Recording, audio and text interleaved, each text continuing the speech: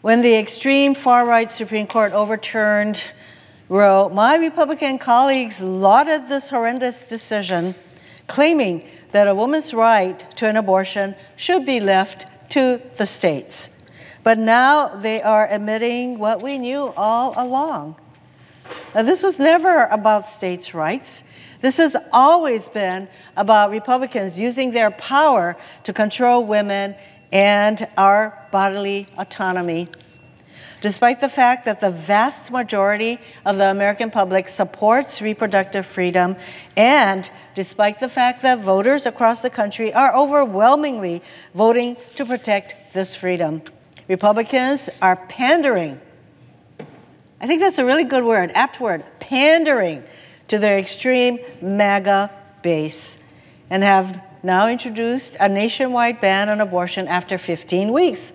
Why 15 weeks, you ask? Because that's what the senior senator from South Carolina who introduced this legislation said he would, quote, feel comfortable at.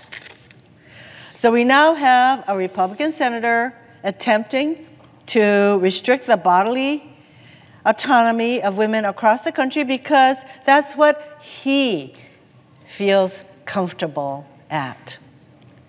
It's not enough that that overturning of Roe had created fear and confusion all across the country.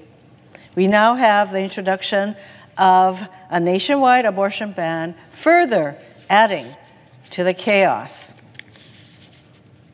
This is not some sort of hypothetical debate or hysteria, as some of my Republican colleagues have claimed.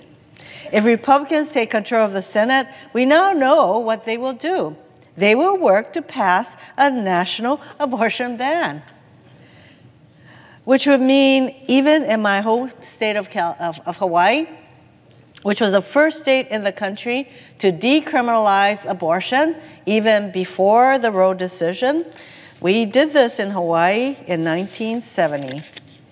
And for voters in states who are pushing back against their radical legislators and exercising their right to bring the issue of abortion to the ballot, including states like Kansas and Michigan, this bill would overrule their efforts. But of course, to add to their utter hypocrisy, if states like Texas or Mississippi want to be even more restrictive, even more harmful to women than a 15-week ban, that would be A-OK, according to the senator from South Carolina and his extreme bill.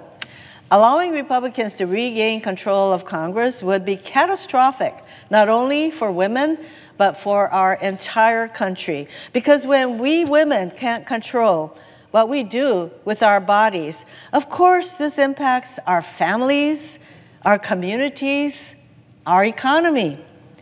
And so this November, people are going to have a choice. Do you want to let extreme MAGA Republicans tell you what you can and can't do with your own body?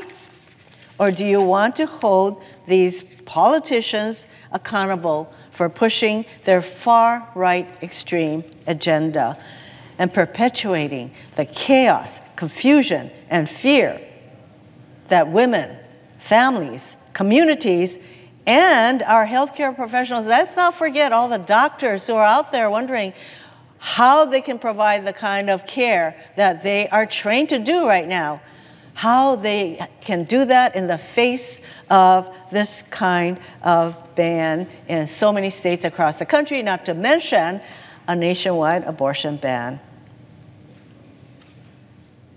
So the chaos, confusion being experienced all across the country following the Dobbs decision is only multiplied by this nationwide abortion ban bill.